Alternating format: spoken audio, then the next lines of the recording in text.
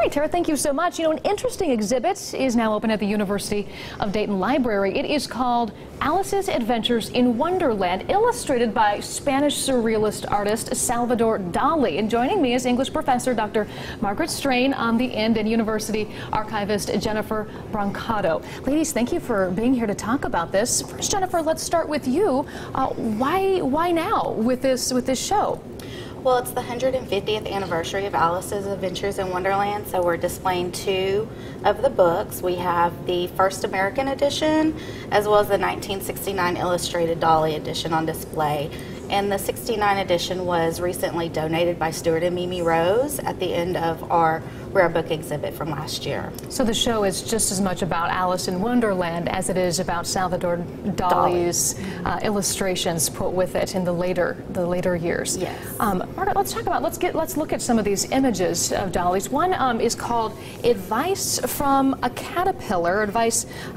From Caterpillar. Talk to us about what Dali does that adds to the story that we all know and love, which is Alice in Wonderland. Well, the original illustrator for Alice in Wonderland and Through the Looking Glass was a political cartoonist by the name of John Tenniel, and his renderings are fairly realistic.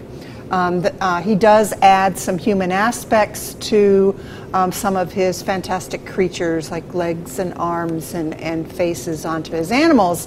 But what Dali does is he takes, I think, to heart the fact that Alice wakes up at the end of both stories feeling as though she's had dreams about these fantastic creatures. And I think what Dali does is he is very much fascinated with dreams and the sometimes slippery edge between dream and waking life. So in The Caterpillar, for example, you see a fairly realistic rendering of a green caterpillar above or sitting on the mushroom.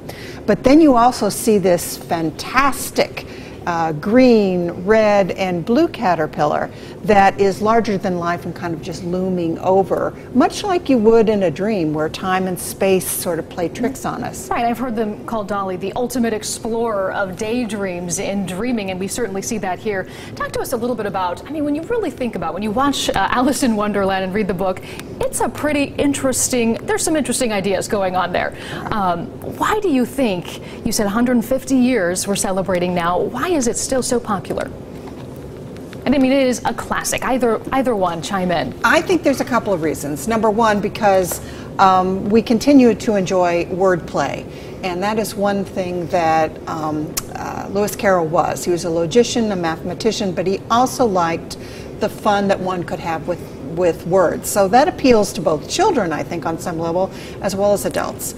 And the second is that the story is always told from a child's, in this case, a little girl's point of view. And that hasn't changed. Well, you can see it from Dali's point of view as well. If you'd like to visit, you'd like to see more, the illustrations will be on display now through August 16th at the Resch Library's first floor gallery. And the good news is it is free of charge to check that out. Very interesting. Ladies, thank you so much for joining us today to talk about it.